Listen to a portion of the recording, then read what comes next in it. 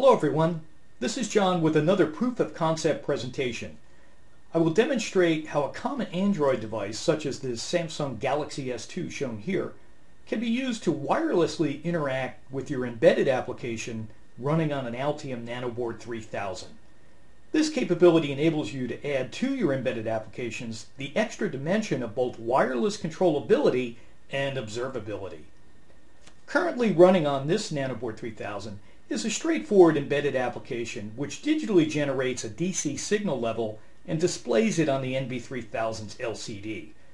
This digital signal data is then converted to an actual analog signal using the NB3000's onboard D-to-A converter. Connected to the NB3000 is a custom peripheral board which wirelessly interfaces nearly any Android device to the NB3000 via the standard peripheral board connector.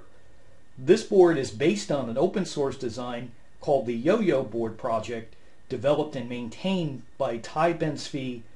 See the displayed URL for more detail. The interface board design is simple yet extremely powerful. The only active component on this board is a PIC microcontroller, which serves as a USB host controller and enables controllability and observability of 48 configurable I/O pins. Through these I/O pins, the resident firmware controls all interactions between the Android device application and the embedded system application running on the nanoboard. The wireless capability is accomplished through a standard Bluetooth adapter plugged into the board's USB host connector. The resident firmware is open source and can be downloaded at the displayed URL. So let's have a closer look at this Android Nanoboard interface in action. On the Android device display, you can see the DC voltage level, which is the analog signal output from the NB3000's D-to-A converter. This is an example of analog input and measurement capability. I can start and stop the execution of the embedded program running on the NB3000 by toggling a button on the Android device, simply enabling and disabling the program execution. This is an example of a digital output control.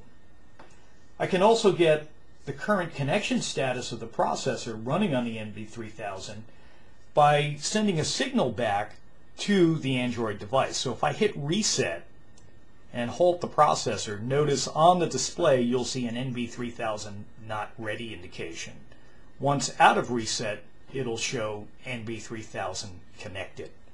This is an example of a digital input control.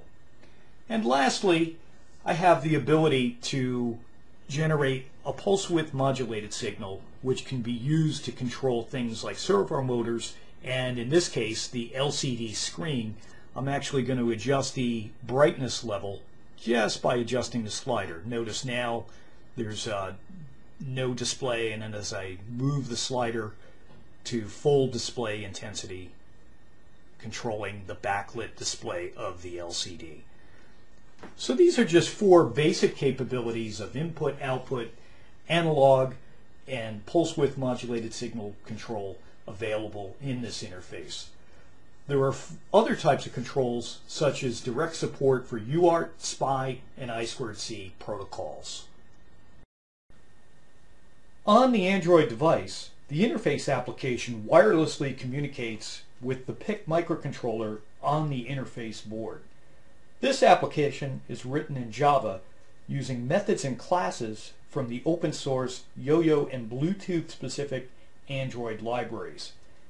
Any combination of buttons, sliders, and other widgets can be used to create your own Android application display layout suitable for your application specific needs. As you can see, adding wireless Android device support to your embedded applications is easily accomplished using the Altium Nanoboard 3000 and leveraging the open source Android hardware and software technology.